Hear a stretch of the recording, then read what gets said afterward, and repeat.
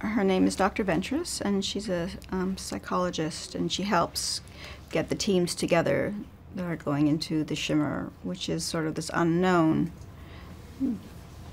but it's the sort of barrier that's creeping closer and closer to civilization. And none of the teams they've sent in so far have come back.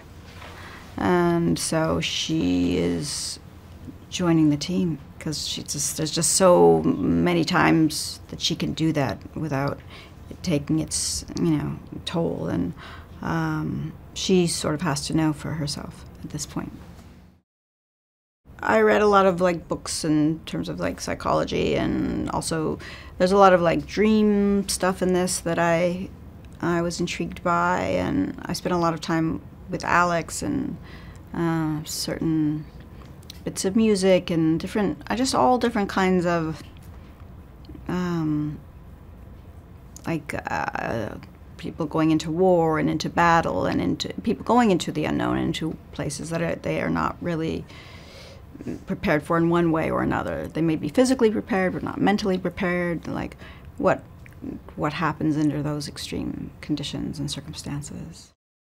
Nobody does know because no one's come out, and so that's what they're going into, and they discover all these strange morphings inside. And it's very beautiful, but also you don't know what's safe and what isn't, and what's dangerous and what's benign. And that it keeps creeping closer and closer, and so we don't know if the need is to destroy it or to let it be. We don't know even what it is, and we only know where it stems from or where it began. So the object is to get to sort of the center of it.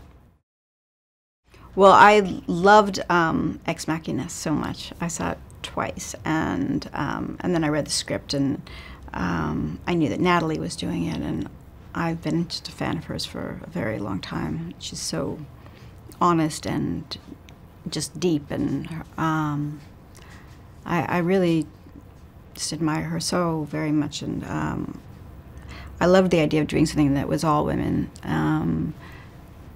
And Alex's vision is so interesting to me, what goes on in his mind and how he creates these worlds that are so dramatic and beautiful and terrifying, but feel possible in some way. It was really, even though the environment was challenging, we were actually in the woods, and we were in a tent a lot of the time between takes, and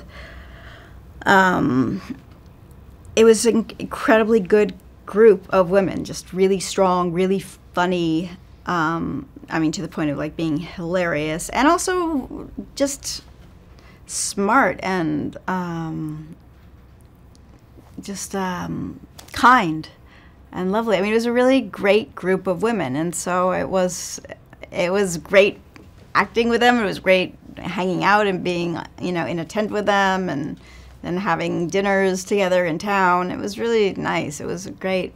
It's great when it's a really small ensemble like that, and something about it, especially if it's a nice group, which this was an incredibly nice group.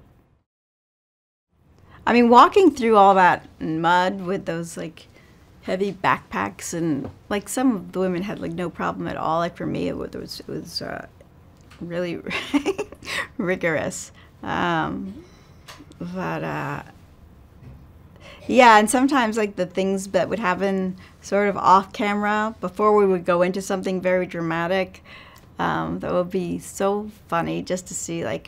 Tessa and Gina would be they'd have this whole dance worked out, and these characters that they were doing that had nothing to do with the movie at all, but with these machine guns, and it's just there was a lot of levity, strangely enough, and it was really, it was nice, it was nice to have that kind of balance in the depths and the darkness of those jungles.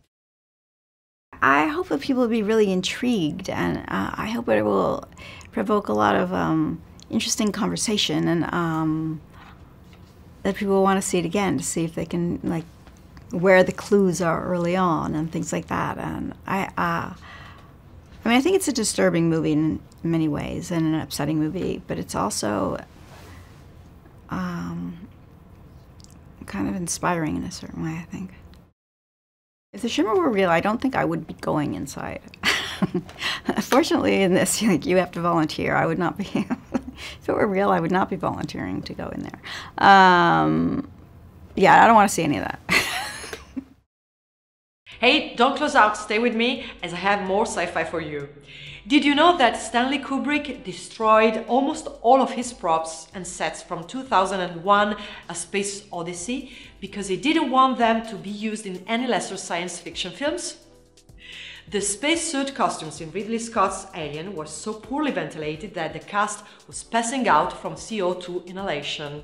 And Terminator 2 Judgment Day is the only sequel in the history of Hollywood to date to win an Academy Award when its prequel was not even nominated.